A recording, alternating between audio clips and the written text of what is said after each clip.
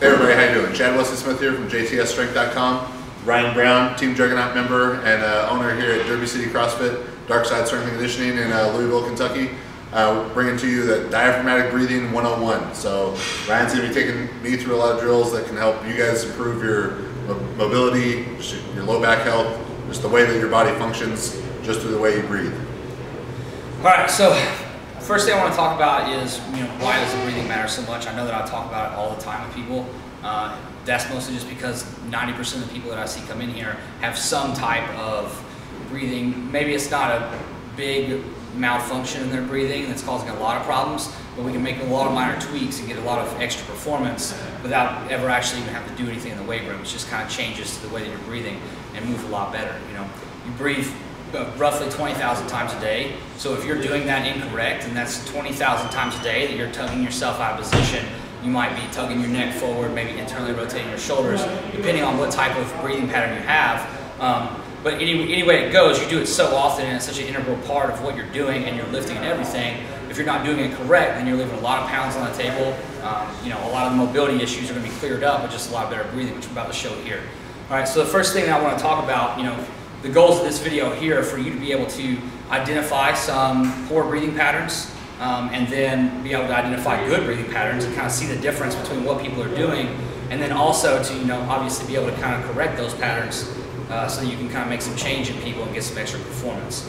So the first thing I want to do, we're going to look at these breathing patterns first standing, and then we're going to lay down on a table here where it's a little bit easier for me to make the change, because most people, if they have a poor breathing pattern standing, you're going to have to get into an easier position where they're not fighting gravity in order to learn the new breathing pattern. But you're probably going to be identifying the poor breathing pattern in a standing position because most of the time people are standing up. So I'm going to have Chad here. He's going to turn to the side.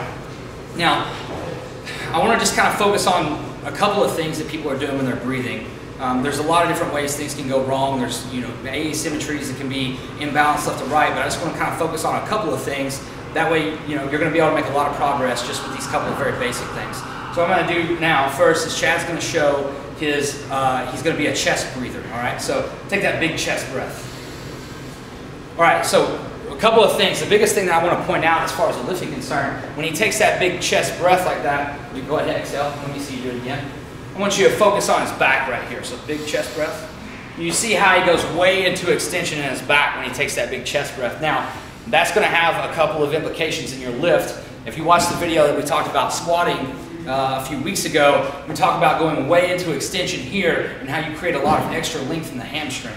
You create a lot of extra length in the hamstring, and the next thing you know, you start to be the guy that starts to squat like this, and you feel like your hamstrings are real tight, and you have a hard time getting depth in your squat, your chest starts falling forward, all kinds of bad things happen. The other thing about chest breathing is if you're doing it like that, when you go to take a big breath before you lift, the chances are that you're probably doing the same thing 20,000 times a day. What that does is he's pulling with his chest. Instead of using his diaphragm to have air push out from the inside to cause the chest to rise, he is pulling with his neck and his shoulders. So that pec minor that a lot of times causes a lot of problems and people get real tight because it's being overused or trying to lift their chest with their shoulders and their neck. And it's a big part of people's forward head posture and just all kinds of problems. The next thing I want to see is he's going to do a big belly breath. Now, the thing about the belly breath is it is partially correct, and the bad thing about it is it's the way that a lot of people go to try to correct their breathing pattern.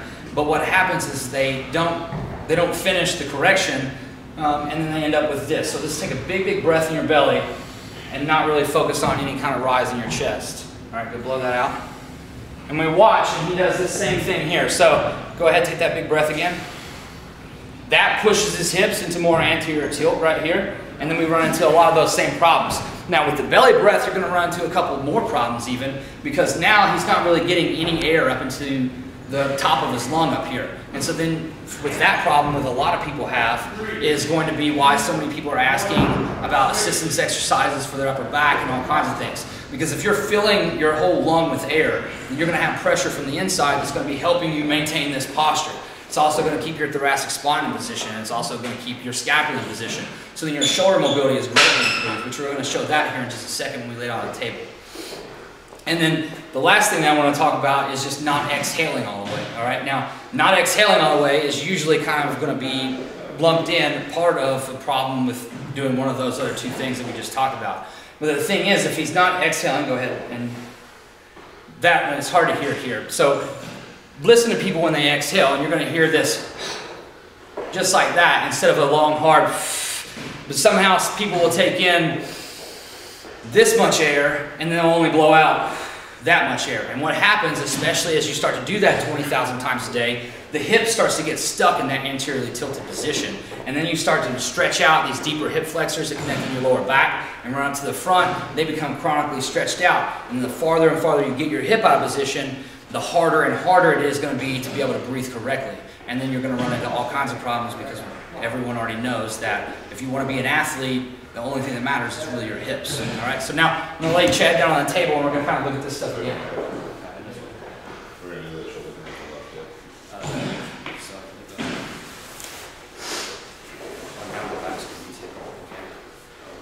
All right, so what I want to see, a lot of times whenever I'm looking at people's breathing, I'll just put them on a table here so they can get an idea. I'm going to externally rotate his shoulders. Palms are going to be up. And now what I want to do is I just want to take a look. And I want you to just do whatever feels natural. I want you to take a big breath here. Good. So we're watching Chad. What I see is I see a lot of expansion right here in his belly. All right.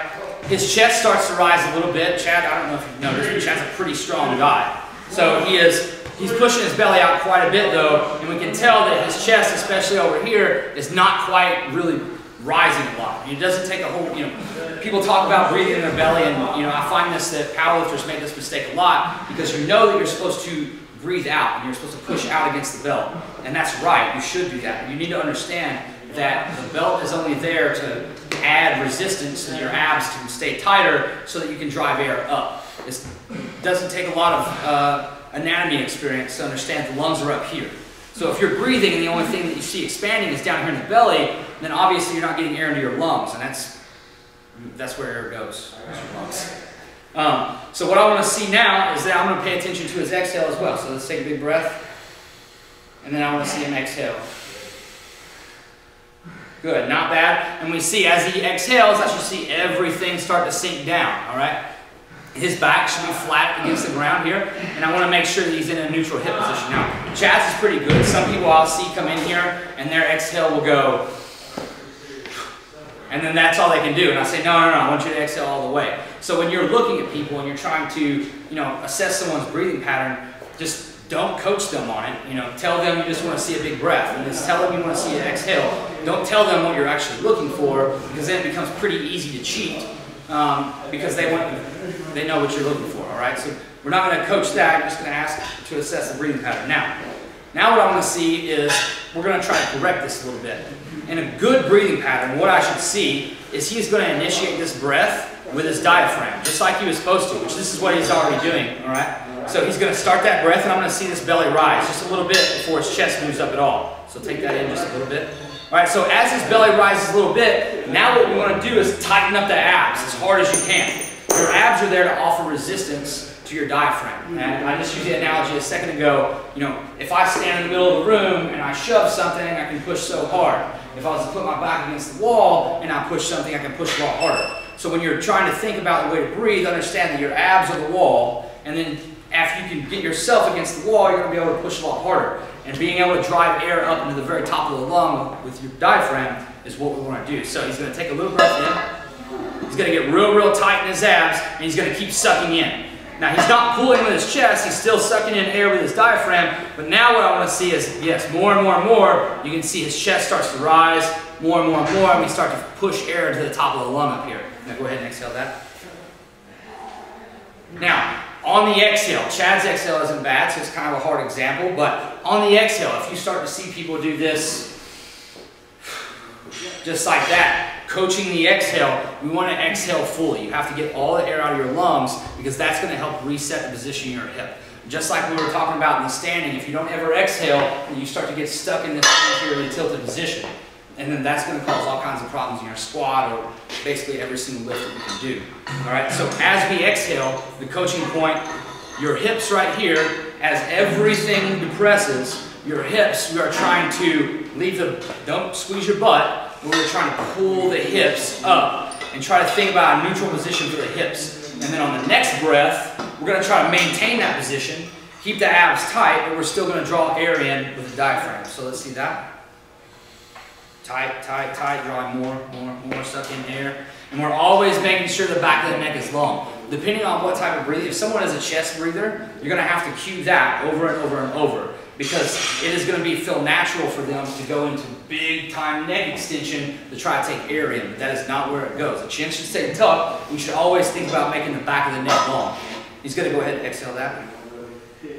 Now what I want to do real quick is just show a neat little trick about how we can gain a little range of motion.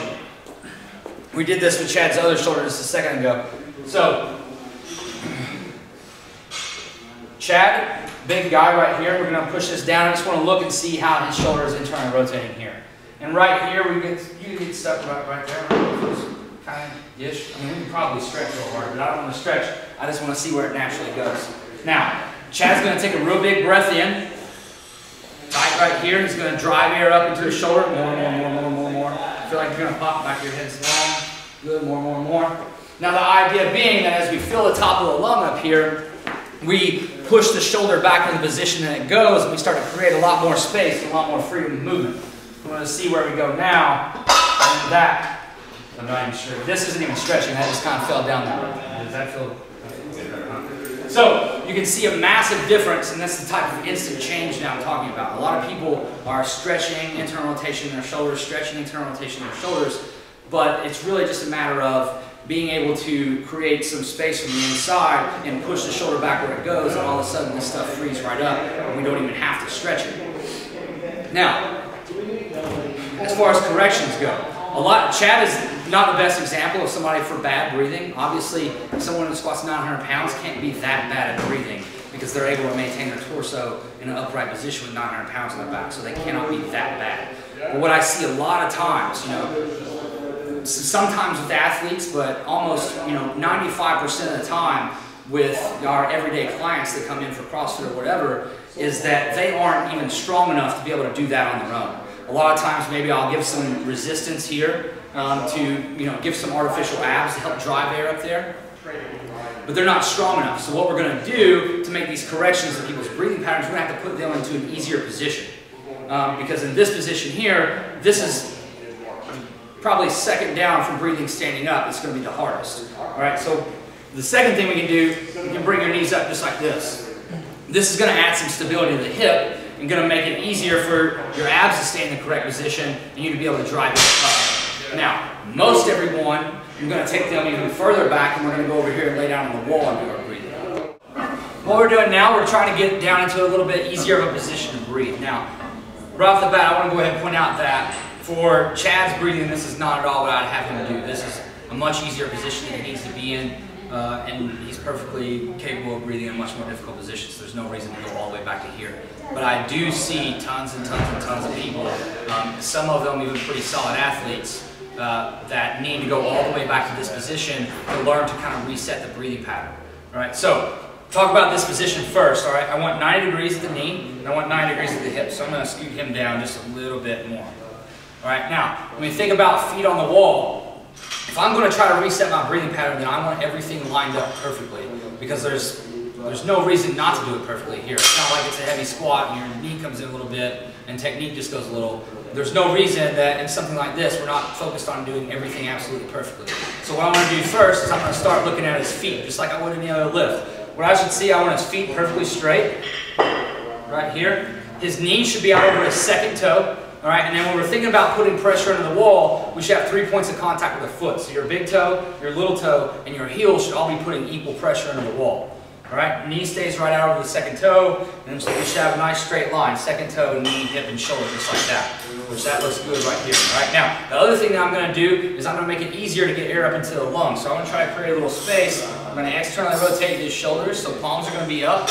And the other thing, just look at his head position here. Now, part of this is just because Chad's traps are so huge, but I always want to cue chin tucked in, back of the neck long. And I'm telling you that you will see this 100 million times, is that when people go to breathe, they are going to try to go into neck extension, especially if they're the type of chest breather that is so used to that. Whenever you tell them to take a big breath, the first thing that will happen is their chin will go. And that's what they feel like. So you're going to have to constantly cue back of your neck long, back of your neck long. All right. So now what I'm going to have him do is the same thing we were doing on the table. He's going to always breathe in through the nose. So he's going to take a big breath in, tighten up, and we're going to draw more and more air up. And then I want him to exhale fully. So blow hard. Blow, blow, blow, blow, blow, blow, blow, blow, blow, blow, blow, blow, blow, blow, blow, blow. And then keep tight right here. And now we're going to inhale again through the nose. Tight, tight, tight, tight, tight, tight. Keep going. He'll go through this, you know, depending on the athlete or depending on if it's a very corrective type thing that I'm doing.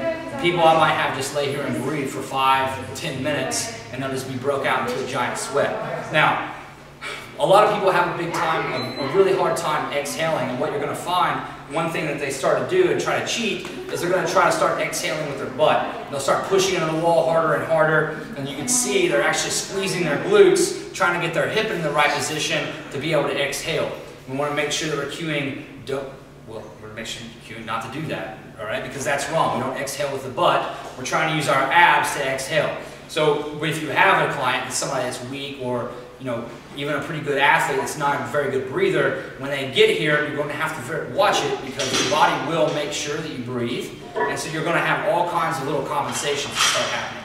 The reason that we get in this easy position is because it's easier to see those compensations, and this position of stability right here makes it much easier to relearn the correct pattern. All right. Now that being said, this isn't really what I would do with Chad. He was already strong enough to exhale. Diaphragm's already strong enough to get air up there. He just needs to practice it. So what we're going to do is going to go over this other drill here of driving air into the top of the lung. So I'm going to hop up real quick. So after we have moved all the way back to that position, obviously we can kind of progress into more and more difficult positions to breathe in.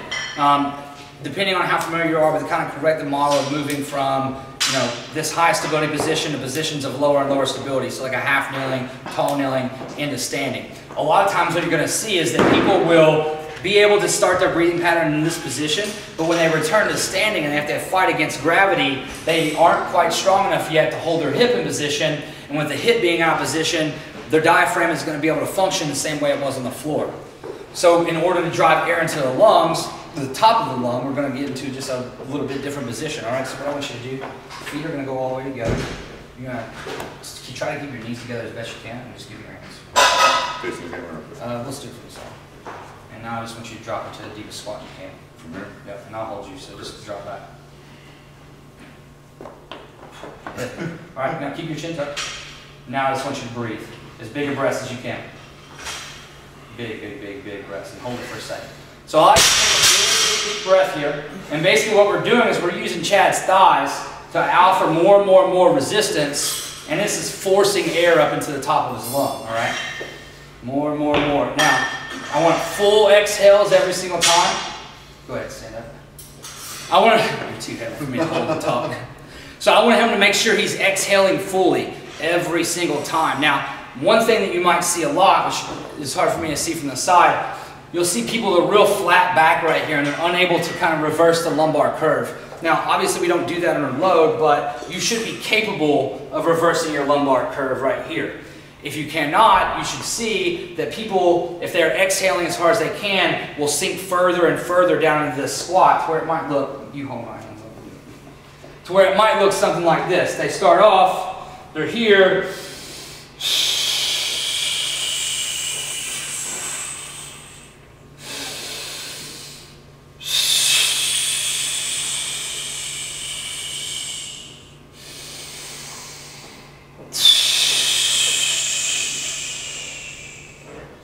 and the next thing you know, you start to gain a little bit more and more mobility, because as you're exhaling, it gets easier and easier as you get down to start to exhale more and more. You've got more and more resistance to your diaphragm, you're driving air up.